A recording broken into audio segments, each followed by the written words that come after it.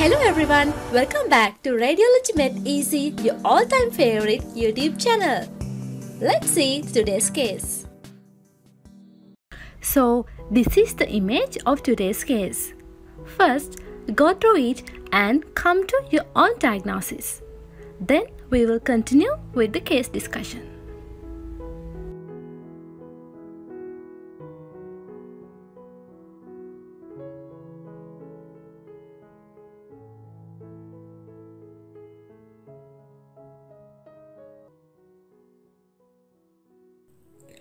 Welcome back everyone, this is case number 10 of RS series in radiology.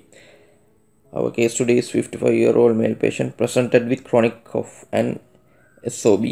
So this is the frontal chest radiograph of skeletal mature male patient. So you can see few abnormalities. The lung volumes are reduced on both sides. You can see diaphragms are slightly elevated. Trachea is central.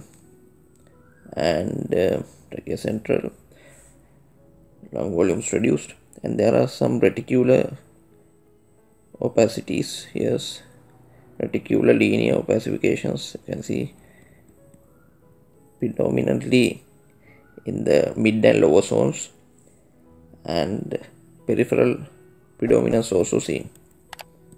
So upper zones are relatively spared, so they are reticular opacities.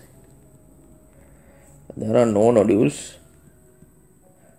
You can't see any nodules, only reticular opacities, and no masses in the lungs, no air bronchogram, no air fluid levels, no calcifications, or no obvious cavitations.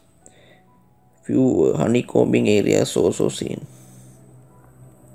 subtle honeycombing, and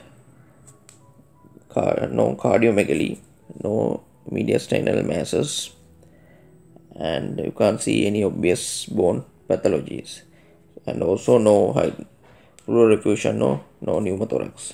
So in this case, diagnosis is interstitial lung disease. So for interstitial lung disease, differential diagnosis are actually for this pattern: basal reticulation and peripheral predominance, UIP, usual interstitial pneumonitis or pneumonia.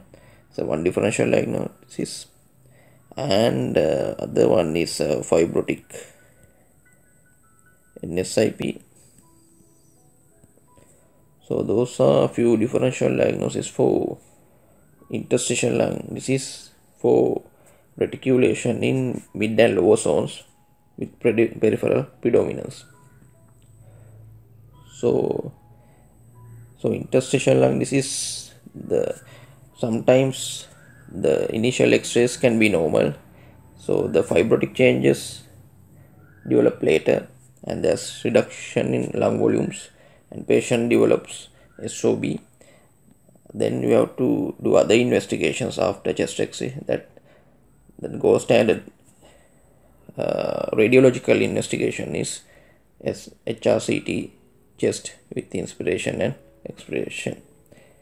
So there are several interstitial lung disease patterns, and we have to consider those things also. So it's there are broad spectrum diseases in interstitial lung diseases. So that concludes case number 10 of RS series. So please subscribe our YouTube channel, then you will get notifications of our new videos, and also you can comment on our videos. Thank you everyone. Thanks for watching. Please like and subscribe for more videos like this.